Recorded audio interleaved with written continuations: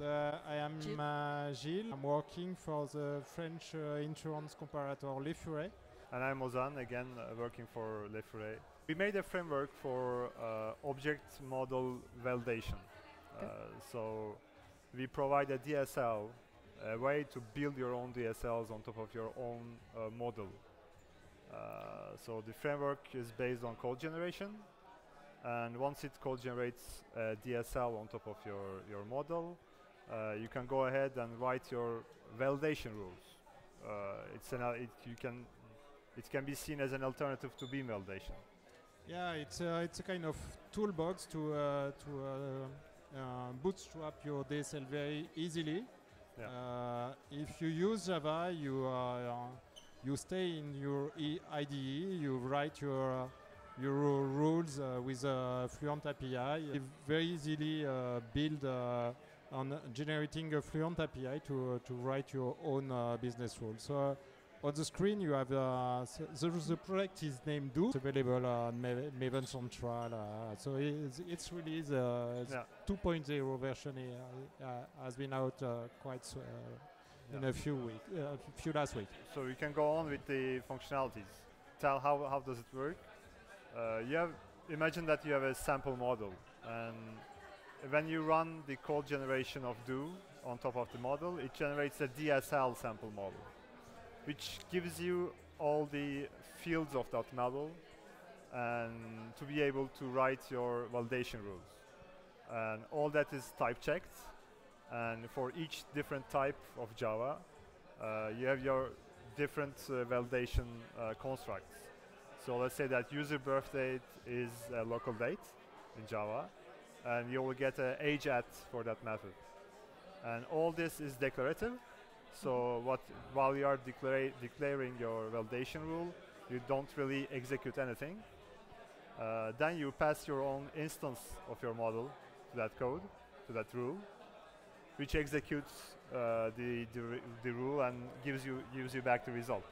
Yeah, and it's completely relying on the Lambda runtime of Java 8. So it's very, very fast. All the optimization available in the JVM for Lambda leverage the performance of dOOv. So it's quite fast compared to the other approach to do the same job. So it's a tool. How do you deploy it? Like, in other words, is it a plugin? Is it an application? How is that integrated with other? So you have a jar for runtime. Yep. So you will depend on the jar during the runtime, and you have Maven and Gradle plugins for code generation. Mm-hmm. Once you code generate once you integrate into your project, you are good to go with your runtime jar. That's all. And we have a third jar to test the validation rules that you are writing. So it's an extension on AssetG framework. But maybe we can tell about the natural language output. So yes,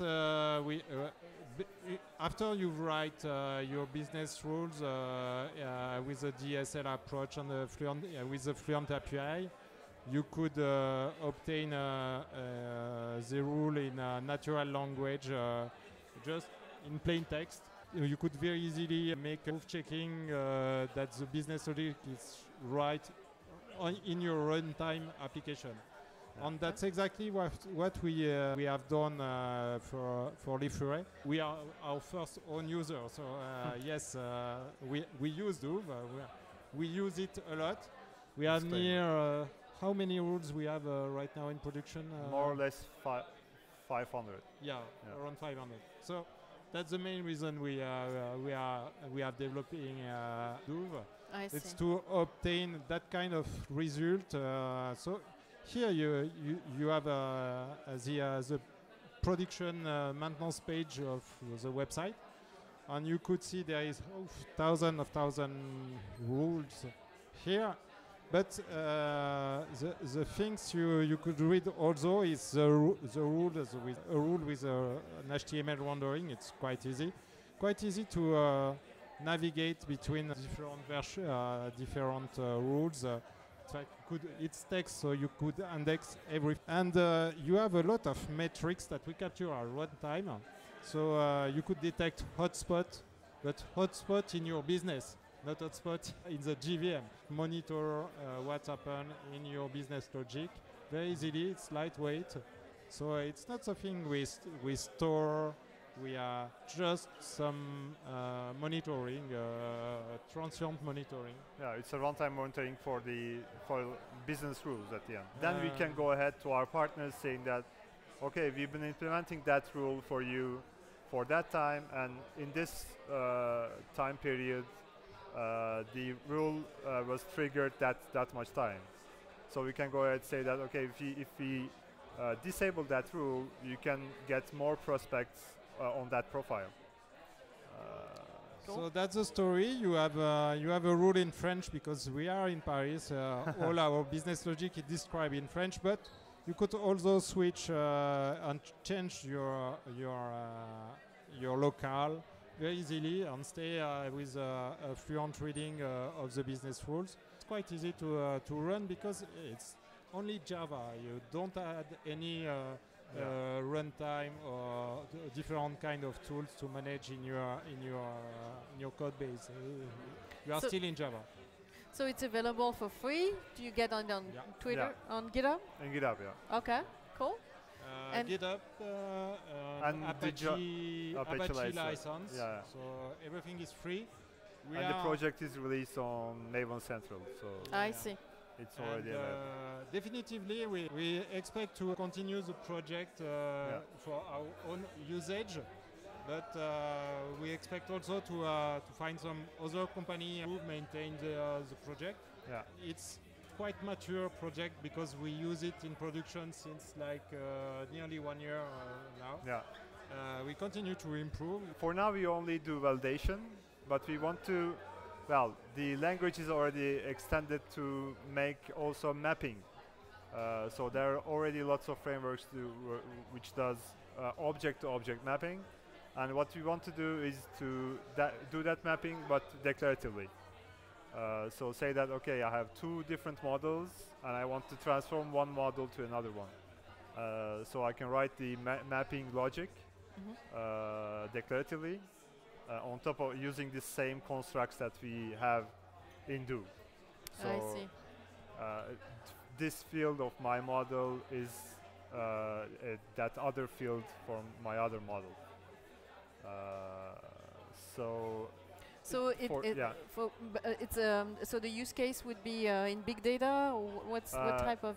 There are lots of for our use case we don't use that much big data on that subject.